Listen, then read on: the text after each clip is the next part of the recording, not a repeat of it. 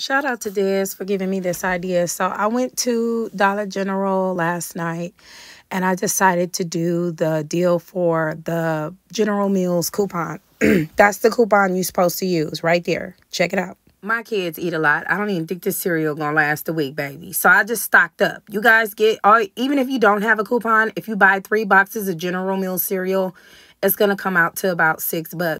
If you use the coupon, you're going to pay $5, okay? So remember to clip that coupon.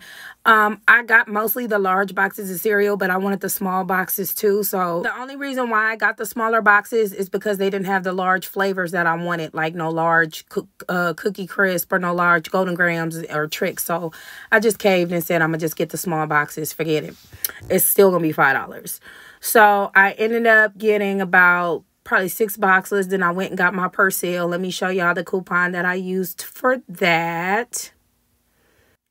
Keep in mind I did separate transactions. So I went over and got me some Persil. I got a large one and I got a small one to use that digital coupon. And then I stacked. I also went over to look at the Gain deal. You get buy one, get one free. But I'm probably going to say that's for Saturday. I'm just showing y'all. And I'm going to probably clip it up with the Gain. So I just wanted to show y'all that I was doing that. And here's what I did for the Persil transaction. You go ahead and you get them toothbrushes right there. The Bright and Clean. Make sure I say Bright and Clean. That's $2 off. Y'all seen the coupon. Y'all seen the coupon. Okay, so go on. It's only $1. Take $2 off. You get an overage. Okay, that's what I'm talking about. That's what I'm talking about.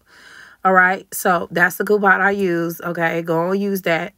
And I also needed some medicine because y'all hear my voice. It happened. And here's the receipts. Y'all go on and get it while you can. I'm out.